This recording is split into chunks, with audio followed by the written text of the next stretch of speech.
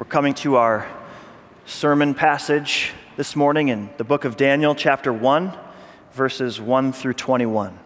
Again, that's Daniel chapter 1, verses 1 to 21. Hear God's word. In the third year of the reign of Jehoiakim, king of Judah, Nebuchadnezzar, king of Babylon, came to Jerusalem and besieged it. And the Lord gave Jehoiakim, king of Judah, into his hand, with some of the vessels of the house of God. And he brought them to the land of Shinar, to the house of his God, and placed the vessels in the treasury of his God. Then the king commanded Ashpenaz, his chief eunuch, to bring some of the people of Israel, both of the royal family and of the nobility, youths without blemish, of good appearance and skillful in all wisdom, endowed with knowledge, understanding, learning, and competent to stand in the king's palace, and to teach them the literature and language of the Chaldeans. The king assigned them a daily portion of the food that the king ate and of the wine that he drank. They were to be educated for 3 years, and at the end of that time they were to stand before the king. Among these were Daniel, Hananiah, Mishael, and Azariah of the tribe of Judah. And the chief of the eunuchs gave them names. Daniel he called Belteshazzar, Hananiah he called Shadrach, Mishael he called Meshach, and Azariah he called Abednego. But Daniel resolved that he would not defile himself with the king's food or with the wine that he drank. Therefore he asked the chief of the eunuchs to allow him not to defile himself. And God gave Daniel favor and compassion in the sight of the chief of the eunuchs. And the chief of the eunuchs said to Daniel, I fear my lord the king, who assigned your food and your drink. For why should he see that you were in worse condition than the youths who are of your own age? So you would endanger my head with the king. Then Daniel said to the steward, whom the chief of the eunuchs had assigned over Daniel, Hananiah, Mishael, and Azariah, test your servants for 10 days. Let us be given vegetables to eat and water to drink. Then let our appearance and the appearance of the youths who eat the king's food be observed by you, and deal with your servants according to what you see. And so he listened to them in this matter and tested them for 10 days. At the end of 10 days, it was seen that they were better in appearance and fatter in flesh than all the youths who ate the king's food. So the steward took away their food and the wine they were to drink and gave them vegetables. As for these 4 youths, God gave them learning and skill in all literature and wisdom, and Daniel had understanding in all visions and dreams. At the end of the time, when the king had commanded that they should be brought in, the chief of the eunuchs brought them in before Nebuchadnezzar. And the king spoke with them, and among all of them none was found like Daniel, Hananiah, Mishael, and Azariah. Therefore they stood before the king. And in every matter of wisdom and understanding about which the king inquired of them, he found them 10 times better than all the magicians and enchanters that were in all his kingdom. And Daniel was there until the first year of King Cyrus. This is God's word. Amen. You may be seated.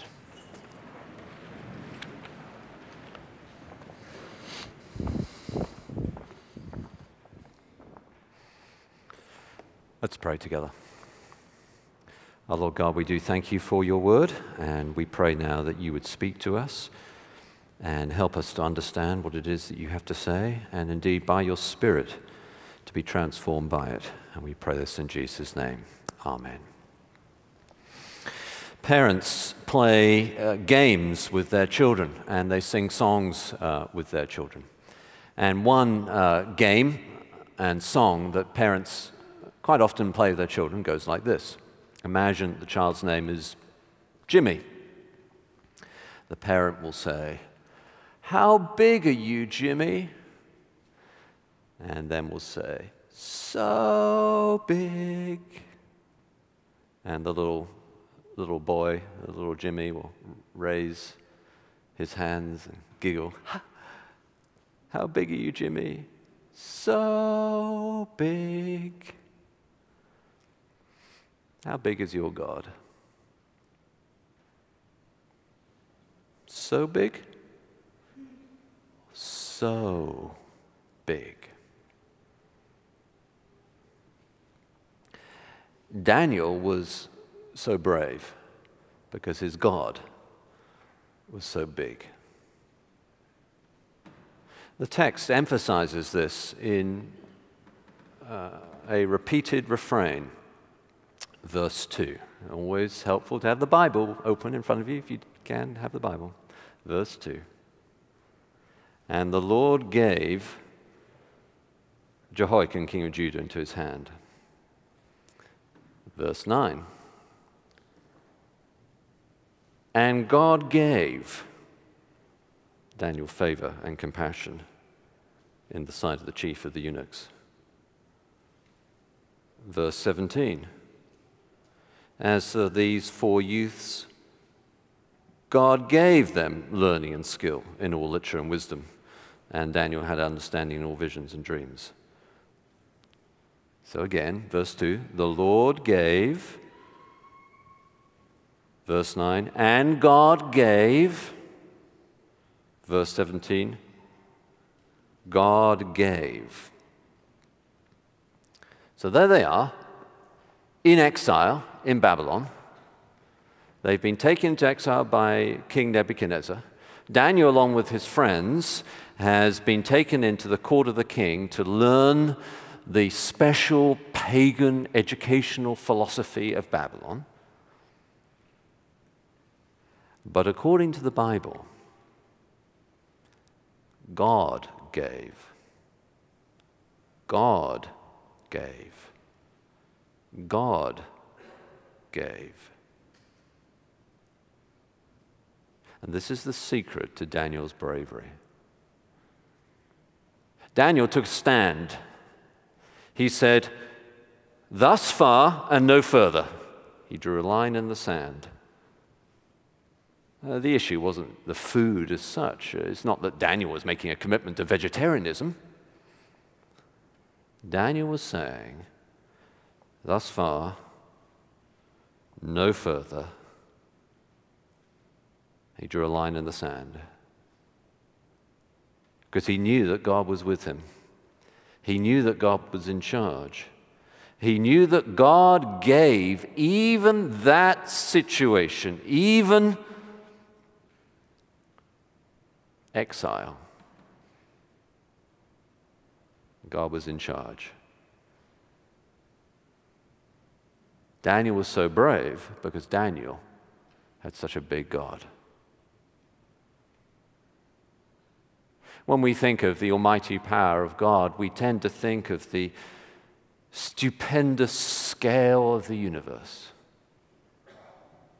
And yet there is a greater comparison still. In the midst of the evil of this world, in the midst of the challenges of your life, God is still sovereign. He's still in charge. And so even at the cross of Jesus Christ, even at the crucifixion of the Son of God, God gave, God gave, God gave. And therefore, on this State of the Vision Sunday, same Sunday as our annual meeting tonight, I always preach a State of the Vision sermon. I'm calling you to be like Daniel.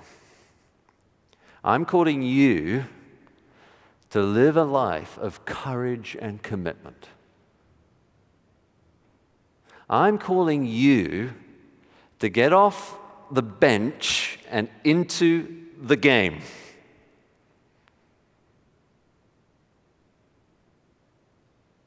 I'm calling you to take a stand, make a difference.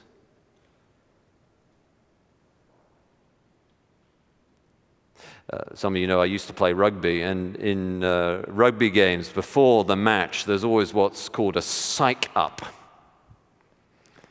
Kind of like a rallying cry to get out on the game. Some of those locker room talks were quite vigorous, shall we say. I remember one particular person I used to play with called Charlie Ward. In the middle of those locker room talks would literally bang his head against the wall to get himself ready for the game. I'm not asking you to do that. But I am asking you to get into the game. You say, that sounds scary. When I was on the mission field, we traveled between one country and another of the former Soviet Union on a train that was very dilapidated and in really poor condition. And we traveled through the night, our mission team, me and 2 other women on the mission team, in the third class of this carriage, surrounded by other people, packed in with broken windows, darkness, very little light. We've been given a rather expensive suitcase to transport from one country to another to give to a missionary. It had in it various supplies and I think money for this missionary. You couldn't just wire money to this country. You had to physically bring it in. And in the middle of that long train journey, packed in with other people, with this very expensive-looking suitcase that was saying, "Rob me, rob me, rob me." We sat down opposite a man who I think was certainly a mafia guy. I've told this story to my children. They know it as the knife story. The mafia guy, in the middle of the night, once these 2 fellow team members of mine at the time had fallen asleep, about 1 in the morning, he got out a long knife. And he had the hairiest back of his hands I'd ever seen in my life. And he started to shave the back of his hands with his knife, the hair. And he kept on saying to me over and over again, "You're tired. Go to sleep."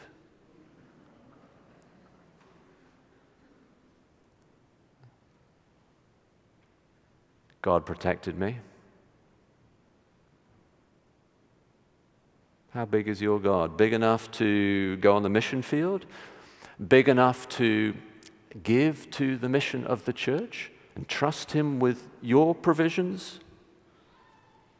Big enough to tell someone about Jesus and take the risk of rejection?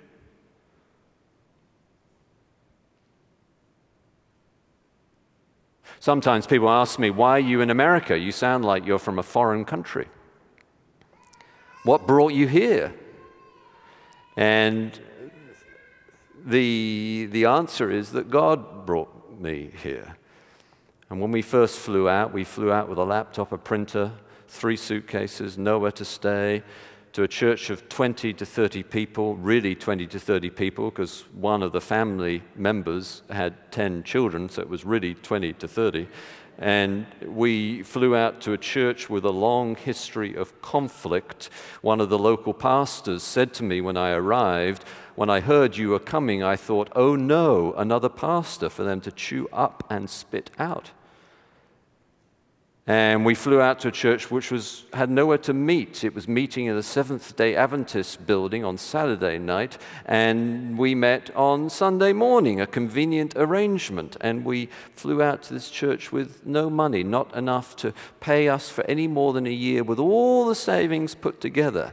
I remember looking at the church growth theory of American churches during those early years. And what I discovered was that for a church to grow, you had to have 1 parking space per 1.5 Americans. I wasn't sure what 1.5 Americans meant, but That was the statistic. And I looked out of our window one day at that church and realized that we had no parking spaces.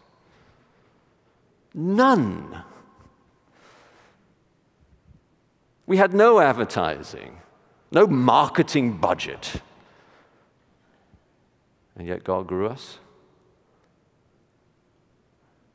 Just had a Facebook message from a young guy that we baptized there, who's now a leading Christian down in Florida, baptized in the baptismal pool of the Seventh-day Adventist Church.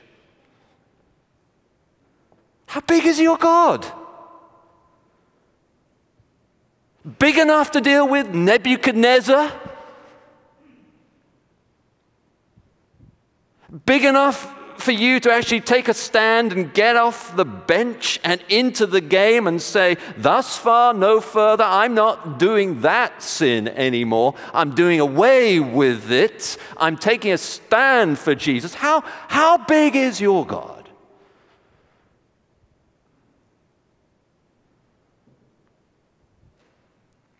I'm doing a Bible study right now with some men in the congregation. We're going through 2 Timothy each week. It's a Zoom Bible study. And we've got to the point where Paul says to Timothy, his young protege, don't argue about words. What was going on in Ephesus at the time is there's various different kinds of false teaching. And the temptation when you are faced with a Nebuchadnezzar pagan philosophy is to spend all your time attacking and going on Twitter and engaged in a war of words. Don't do that, Paul says to Timothy.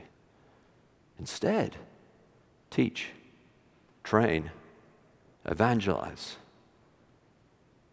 Don't curse the darkness, light a candle. How big is your God? Big enough so that the gospel can actually lead to the change that you long to see in your neighborhood, in your families?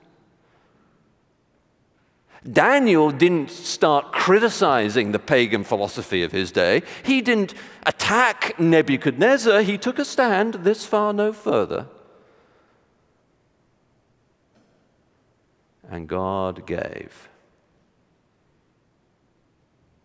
That God gave him fame and success and influence. How big is your God?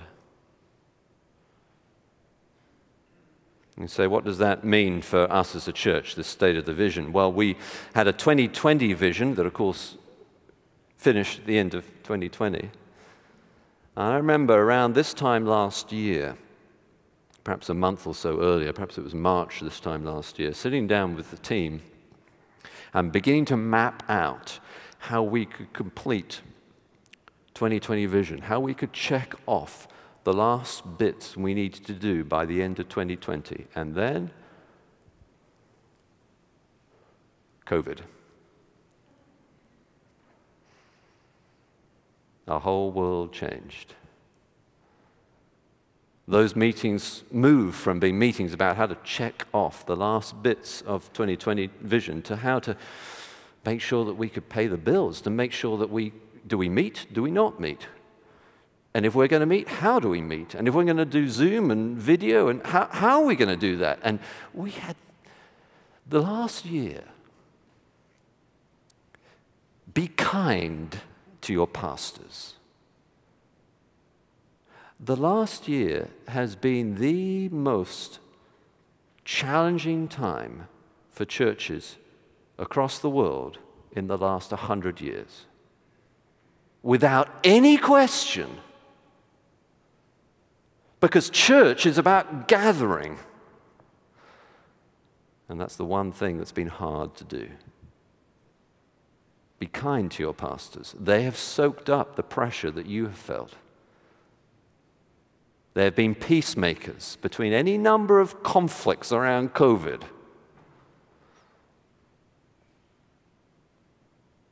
Our pastors, our elders have done an extraordinary job. Mark Taylor chaired the elders this year for the third year in a row in the midst of a global pandemic. And yet, how big is our God? This is what God did.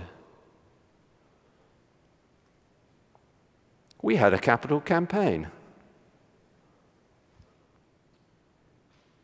In the middle of a global pandemic. Wow. We're doing a church plant. Our first national church plant. There's a whole story behind that of how God prepared the way. How God connected relationships in ways that we could not have predicted or planned. In the middle of COVID. Our budget. We ended this year's budget with a percentage better than any in the last 8 years. It's amazing. We had our largest ever membership class in February. That's how big our God is. Same time, the church leadership's been through a vision process. Obviously, 2020 vision comes to the end in the end of 2020. We're now in 2021. So what's next? Where are we? Where we're going? How are we going to get there? So our vision process, we used, obviously, tools. We relied upon Scripture primarily. We prayed. We had planning. We had a special planning weekend. We had various subcommittees and teams planning out various things over the last 9 months. We've done surveys of the congregation and of the neighborhood. And we've done a deep dive into our data as a church. What does it all show us? Where are we? Where are we going? How are we going to get there? Where we are. Here's how we would summarize where we are as a congregation. We feel we understand the Bible. By and large, we feel like we have a fairly good grasp of the Bible. I'm sure there's always more we can learn, but we feel like we have a fairly good grasp of the Bible. But we're aware we're not so good at actual practical discipleship and evangelism. In theory, we know how to disciple someone. In practice, we're not doing it that often. In theory, we know how to evangelize someone, tell someone about Jesus. In practice, we're not doing it as often as we could be. We also feel anxious. I think that's probably got worse in the last year. And we feel busy, pulled in many different demands by family and work, sports. We're actually reaching more people, the data shows. Baptisms are up by about 7%. Visitors are up by about, I think it's 4% or so. Overall members and regular attenders in our data is up by about 2.5% or something like that. We're reaching more people. The Zoom thing, the broadcast thing has reached many people this year. We're reaching more people. But we're less frequent in actual attendance. The number of weeks a year we actually go to a small group or go to an adult community or go to church. It seems to be where we are. So, where are we going? Well, that comes down to, of course, vision and mission. And the answer to that is our vision and mission is the same. Hasn't changed. Our vision is the God-centered gospel of Jesus Christ, proclaimed in us as a church and through us to the world by the transforming power of the Holy Spirit. So we are a God-centered, gospel-centered, Jesus-proclaiming, global vision, Spirit-empowered kind of church. That's our vision. It's the same, hasn't changed. And our mission, we summarize simply in 3 words: proclaiming the gospel. It's now on the tower as you come in, proclaiming the gospel. Hasn't changed, but clearly there's a gap. How do we get closer to this vision? How do we fulfill this mission? So we have now, how are we going to get there? 5 initiatives. And these will be adjusted and tweaked over the next year or so. These aren't set in stone. Life changes. We don't know the future. Only God knows the future. But these currently are our initiatives. First, pathway. So in the surveys and in the conversation, it became clear that we need to do a better job of explaining to our neighbors and those we're trying to reach what it is that Cottage Church offers. We thought about it in terms of the hero of the story. What's the hero of the story we're telling? The hero of the story is not the staff, it's not the pastors, it's not the elders, it's not the deacons. The hero of the story are the people we are called to serve. That means the congregation. It means the mission of the church outside the 4 walls of the church. So we've come up with a very simple pathway to explain what it is that, as a church, we're offering. Here it is. Discover. When someone comes to Cottage Church, they have the opportunity to discover Jesus. Grow. They have the opportunity to grow in your faith. Impact. The opportunity to impact the world, to make a difference. That's why you come to Cottage Church, because you can discover more about Jesus, you get to grow in your faith, you get to have an impact on the world around. Second initiative, hospitality. It became clear as we talked to various people in the congregation and leaders that we need to do a better job of being warm and engaging, of shepherding and caring for each other. And the elders and leaders are very much engaged in moving that ball forward over the next year or so. A biblical hospitality. Discipleship. We need to connect the dot between what we know and what we do. And so over the next few months and then beginning in the fall of 21, we'll be starting over the whole church discipleship emphasis to increase our practical as well as intellectual discipleship. Crossings. Part of 2020 vision was purchasing contiguous property strategically as it came up, and we've done that. And then, of course, the question is, what are we going to use those buildings for? And what we've decided as a leadership is that the Crossings building, that's the old Tom's Price building, the west wing of that will be used for basic open gathering space. So not a huge, expensive refit, but basic open gathering space for our cottage ministry, our student ministries, our outreach ministries of various kinds. And then the rest of the properties that we have, all cash flow, and so we're going to hold a flexible approach to them. Planting.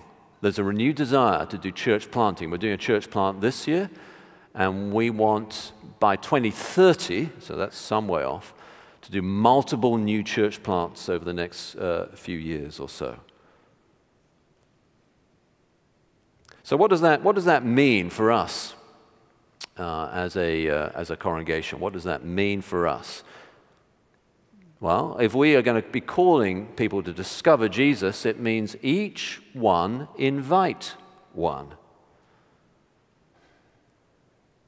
If we're going to grow in our faith, it means each one engage as one.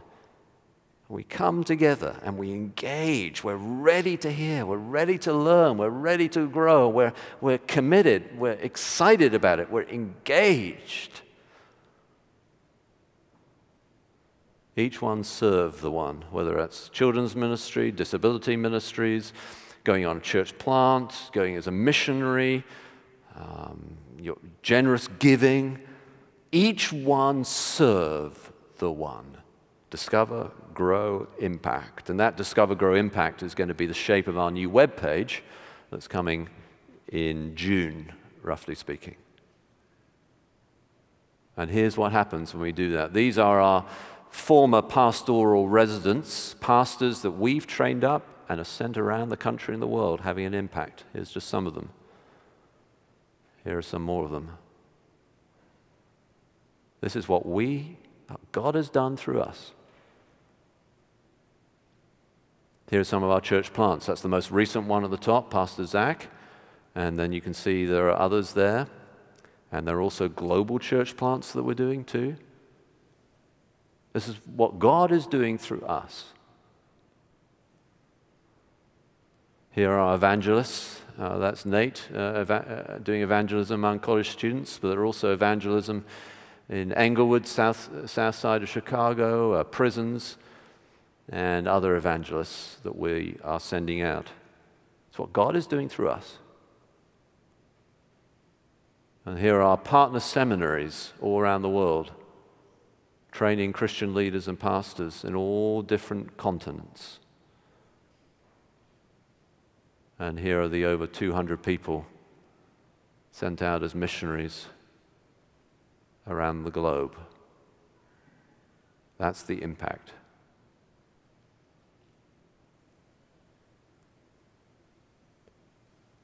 How big is your God? A call for courage and commitment.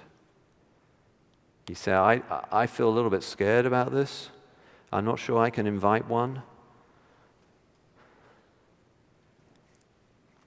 Corrie ten Boom, who was used by God to rescue Jews during the Second World War, subsequent to that, had a global ministry going around encouraging people that God can use anyone.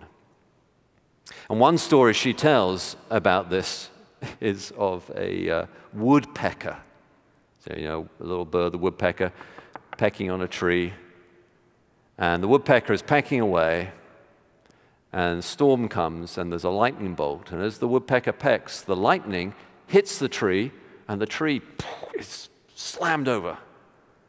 And the woodpecker flies away, saying to itself, I never knew there was so much power in my beak.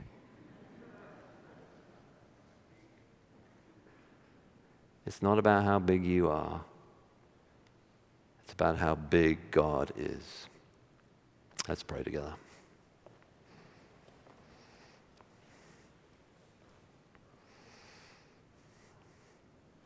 And in the quiet, would you commit? Would you say to the Lord, here am I, use me?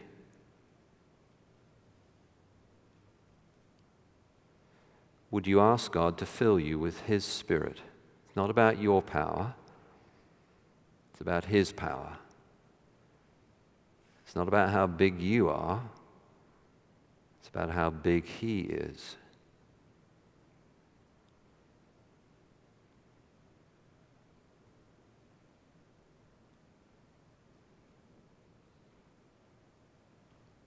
Oh, Lord God, help us to be like Daniel, to take a stand of courage and commitment, because you are such a big God. And we pray this in Jesus' name. Amen.